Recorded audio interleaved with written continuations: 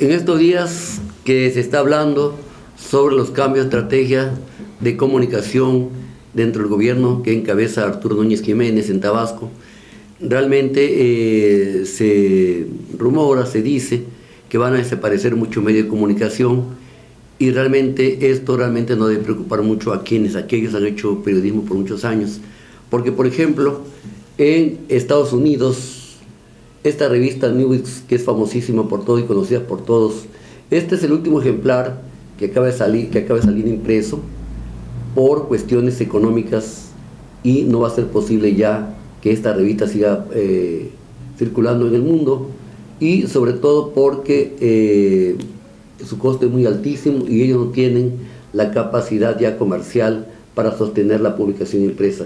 Sin embargo, distribución es una cadena de trabajo bastante importante, deja sin trabajo a muchas personas. Así es. Pero por un lado se abre a la comunicación global de las redes sociales. Se adapta al primer mundo, en este caso. Al cuestiones de cibernauta, ¿no? Que le dicen ahora, ¿no? Pero también libera el pensamiento. Y yo creo que es una explosión del pensamiento, puesto que a través de las redes sociales mucha gente va y esta revista realmente ya anunciaron que se va a difundir a través de las redes sociales en todo el mundo.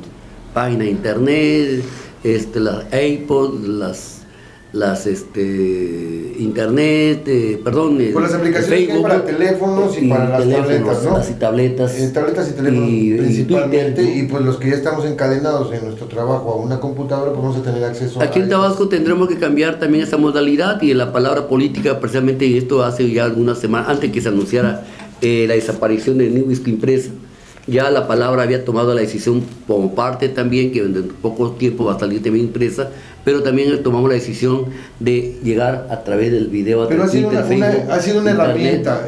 Nosotros observamos el año pasado como una revista, Semanario Sin Límites, así es, se hizo mucho más importante cuando a través del internet y las redes sociales. Por un tiempo estuvo ausente en los puestos de revistas, y a través de su página de internet todavía no había tanto aplicaciones para redes sociales en tabletas.